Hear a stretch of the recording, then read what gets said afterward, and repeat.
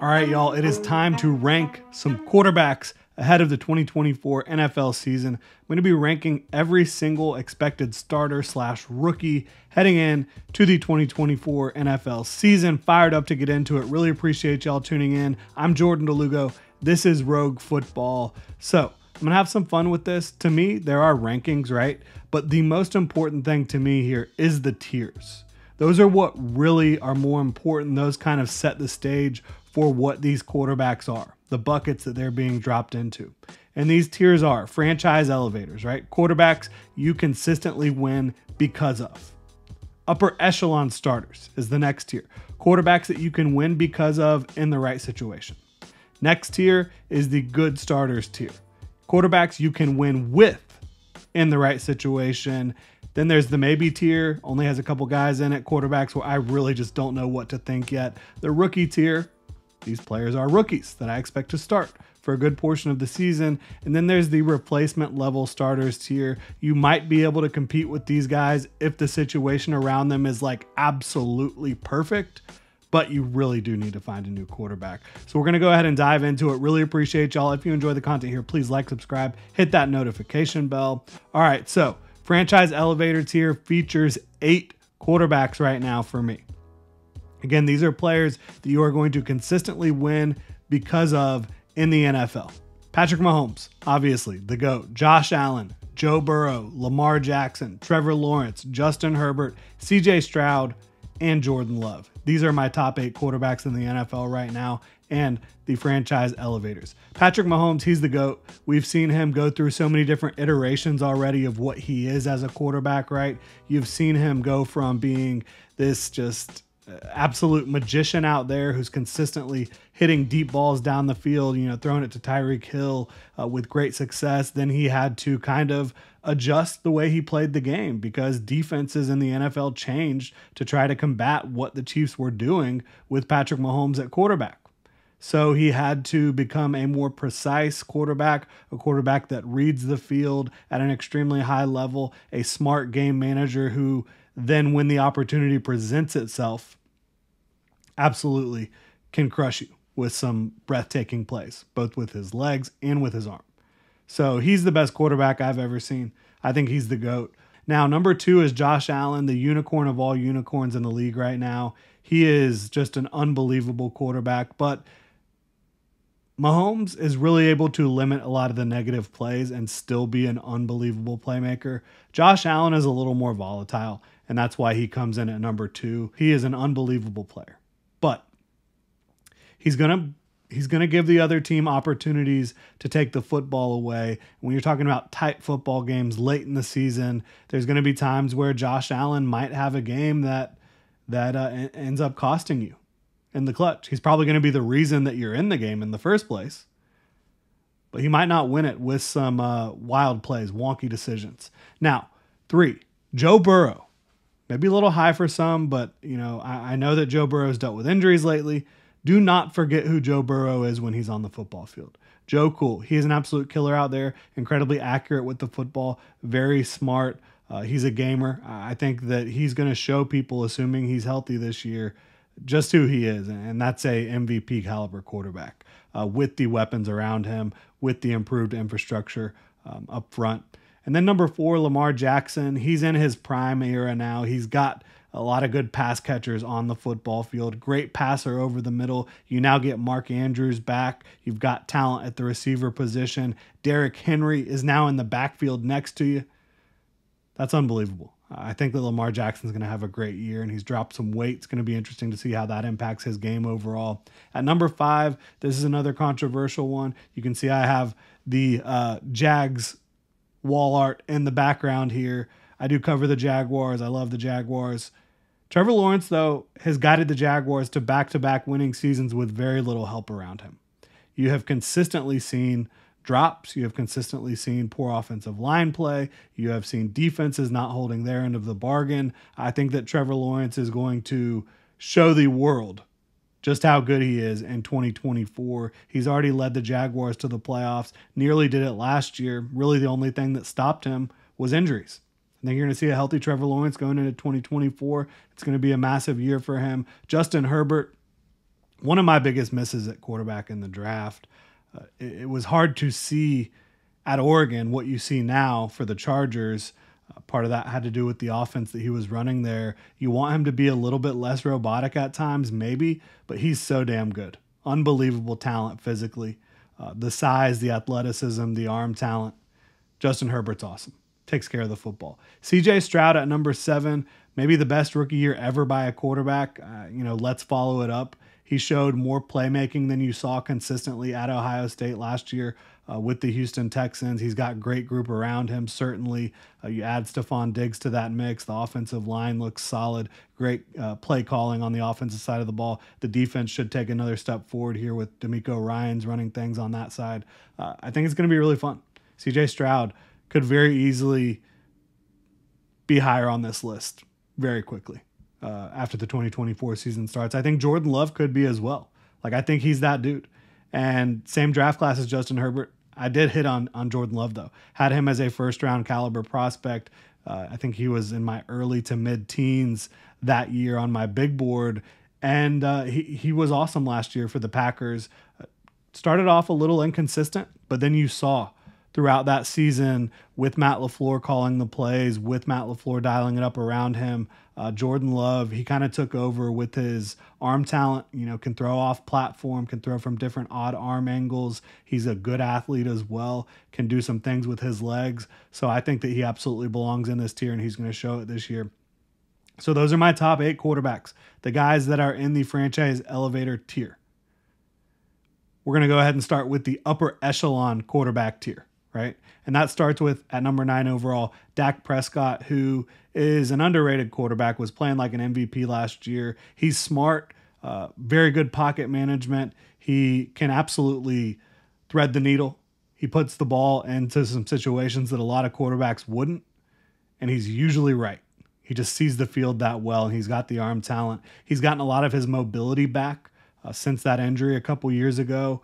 And he's playing at an extremely high level within that Dallas Cowboys offense, no matter who's calling it, right? Then at number 10, I have Matthew Stafford, Mr. No Look himself. Crazy arm, can throw from all sorts of different odd arm angles, can throw it sidearm. He's super smart. He's become a pro's pro.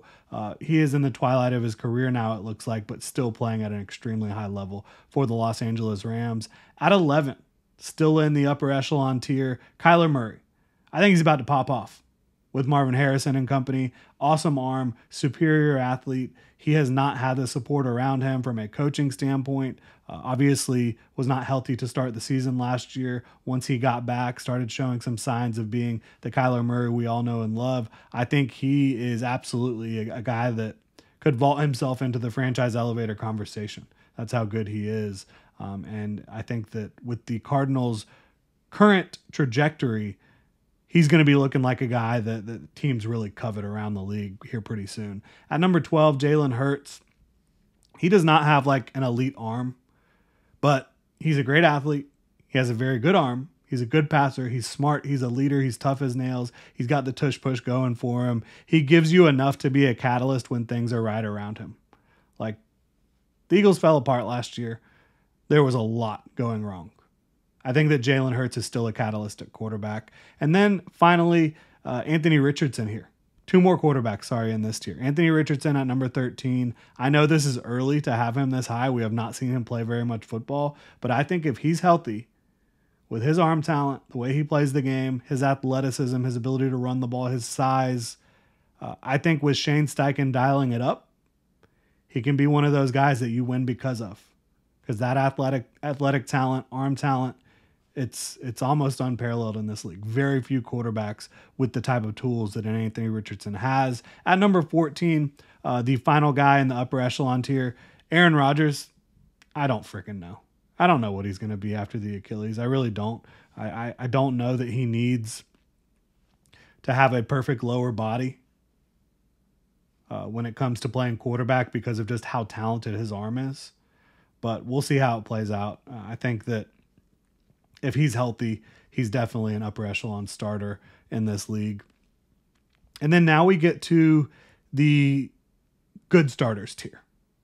And for me, it kicks off with Brock Purdy.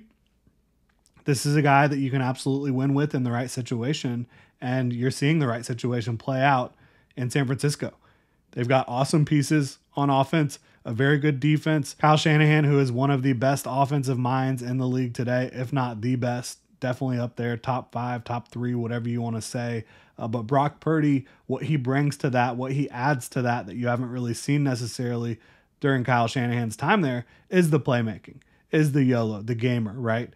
He can be accurate with the football, but he's got just enough athleticism, just enough playmaking to elevate that offense a little bit more than what you've seen from some other quarterbacks there in San Francisco. Then at number 16, we've got Jared Goff, who I know Detroit Lions fans are not going to be happy with this ranking. I still think he's a good starter. I absolutely do.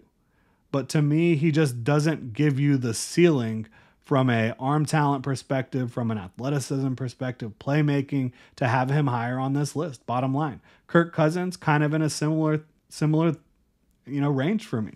Right after him at 17 overall, I absolutely think you can win with him in a good situation, but you've also got the Achilles to think about. I'm not sure how it's going to play out. I think that there's a lot of good pieces in Atlanta to surround Kirk Cousins, but I just think that you haven't seen him elevate it in the playoffs the way some of these other guys have or have the ability to. Then at 18, we have Tua Tagovailoa, Miami Dolphins. Things have been really good around him for the most part. He's in an offense where he's asked to get the ball out quickly. That's what he does well, and he's able to feed it to Tyreek Hill, to Jalen Waddle, to all these speedsters. What would it look like if he was in a different offense? I'm not sure, but all we can tell is that he's been a pretty good starting quarterback, pretty productive, pretty accurate, gets the ball out quickly, can make some big plays in this Mike McDaniel offense. That's all we've seen. That's all we know. At 19, I've got Geno Smith, Seattle Seahawks starting quarterback, one of the best vertical strike passers in the league right now. I think that it's going to be a really interesting pairing with their new offensive coordinator from Washington, who did a lot of that at Washington. Obviously, you're going to have to change things up a little bit at the NFL level. Going from Washington, obviously Power 5, championship type football, but you're going to have to change things up a bit. It'll be interesting to see how that offense works. But Geno Smith, very good vertical strike passer.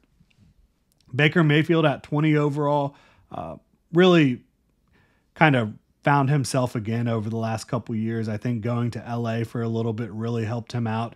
Then getting to Tampa to work with some of those receivers and some of that talent they have there. It's reinvigorated what he can do as a quarterback. He doesn't have an elite arm. He's not a very good athlete, but he has enough gamer in him, enough of arm talent within him to do a good enough job when you do have guys like Mike Evans, Chris Godwin, a good offensive line, good play caller who just got poached. So we're going to see how it plays out there in Tampa. Then at 21, Russell Wilson is in this tier for me. I think that in the right situation, Russell Wilson can still get the job done. Will it be the right situation in Pittsburgh? I think they've massively upgraded their offensive line. I think it's interesting they decided to get rid of Deontay Johnson, but they do still have Pickens. I love that they went and got my guy out of Michigan, Roman Wilson, to be a pass catcher there. They've got good tight ends, Pat Freiermuth, Washington, obviously. It'll be interesting to see how it plays out in Pittsburgh, but I think in the right situation, you can win with Russell Wilson.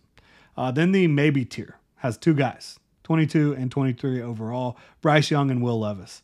I just don't think we've seen enough from them with a real group of talent around them, with a real support around them to really evaluate what they can be. I think that they both have the talent.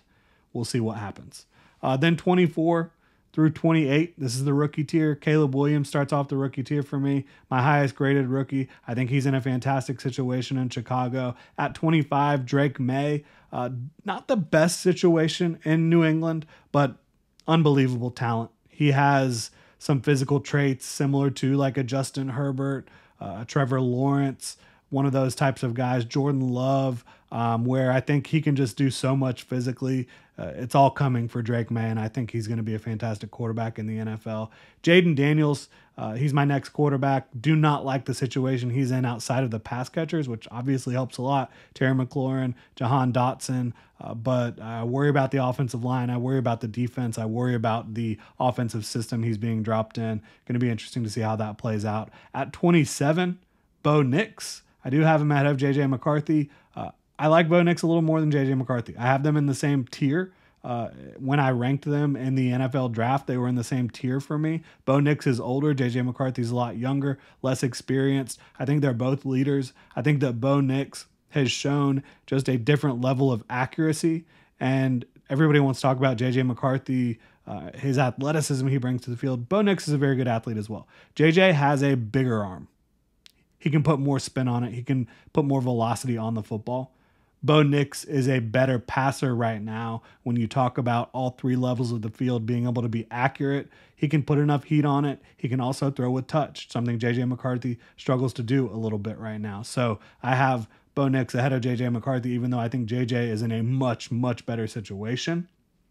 Now, if your favorite team's quarterback is not on this list, that means you need to get a new one. That means you have a replacement level starter. That's the Raiders, the Giants, the Saints, and yes, the Cleveland Browns. I do not believe in Deshaun Watson. I do not believe in Derek Carr, Daniel Jones, or Gardner Minshew / Aiden O'Connell. I love Aiden O'Connell. I love Gardner Minshew as well, but I'm sorry. I just don't see them as legitimate starting quarterbacks in this league. I really don't. So Raiders, Giants, Saints, Browns, go find yourself a quarterback. Now, Deshaun Watson could prove me wrong, and if he does, I'll eat crow, but I just don't see it. And quite frankly, I cannot remove the off-field situations with Deshaun Watson from my evaluation. I also can't remove the fact that he just hasn't been very good in Cleveland, right? He has not. We'll see how it plays out, but that is my 2024 quarterback rankings and tiers. Would love to know what y'all think. Drop your comments in the comment section below. If you enjoy the content, please like, subscribe, hit that notification bell. Y'all have a good one.